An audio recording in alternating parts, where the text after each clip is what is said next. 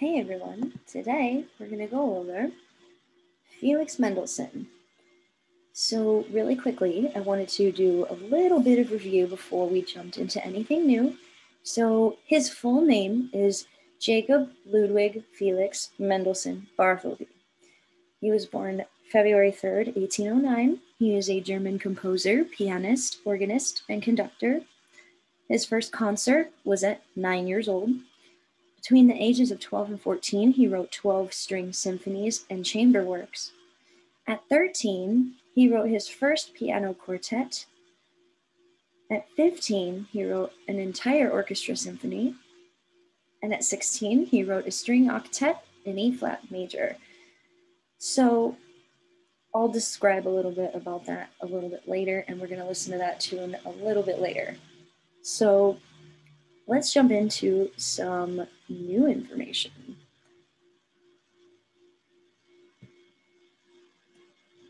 So our friend Felix Mendelssohn is the grandson of a famous philosopher named Moses Mendelssohn.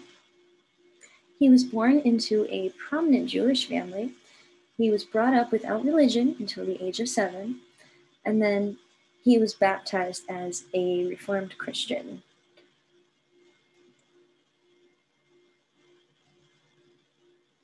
He was recognized early as a musical prodigy, which means they believe that he is extremely talented for his age, but his parents were very careful and did not try to make any money from his talent. Mendelssohn brought the interest in the music of Johann Sebastian Bach back to life with his performance of the St. Matthew Passion in 1829. And his musical tastes actually set him apart from more musical adventurous contemporaries such as Franz Liszt, Richard Wagner, and Hector Berlioz. He is now among the most popular composers of the era known as the Romantic era, which is just a time frame in history. So today we're going to take a listen to the Octet in E-flat major, the piece that he wrote when he was 16 years old. This is actually one of his best known early works. So his Octet in E-flat major, Opus 20, was composed in the autumn of 1825 and completed October 15th, right when he was 16 years old. Again, like I mentioned earlier, he wrote the octet as a birthday gift for his friend and violin teacher, Edward Ritz. It was slightly revised in 1832 before its first public performance, January 30th, 1836.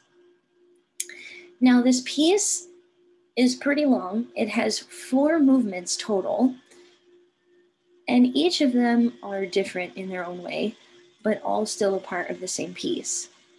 So the first one is titled Allegro moderato man con fuoco.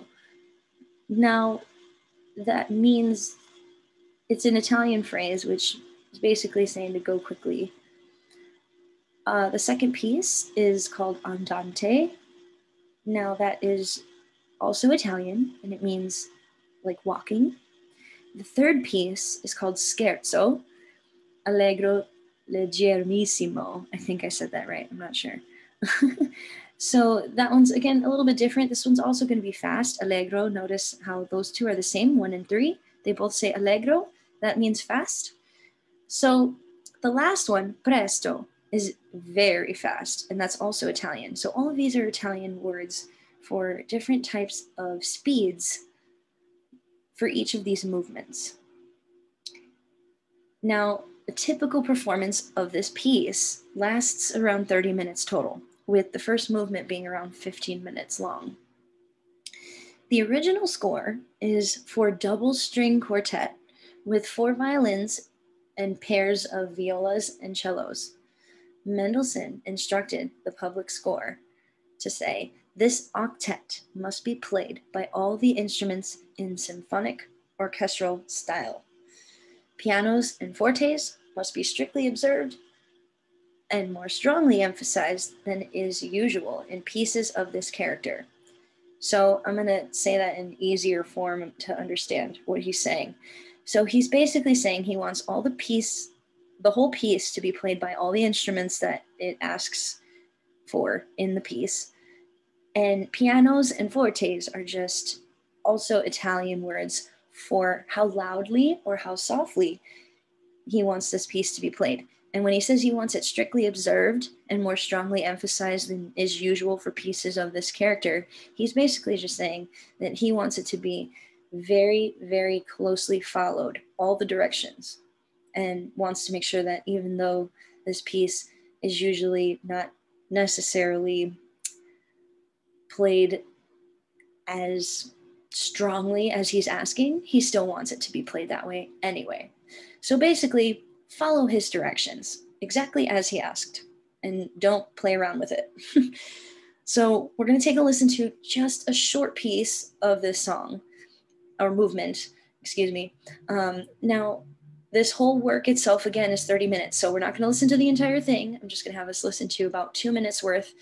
And if you want to listen to the entire thing, you're welcome to. You can look it up online and type it into YouTube or Google, and you shouldn't have a hard time finding it. All right, now let's take a listen.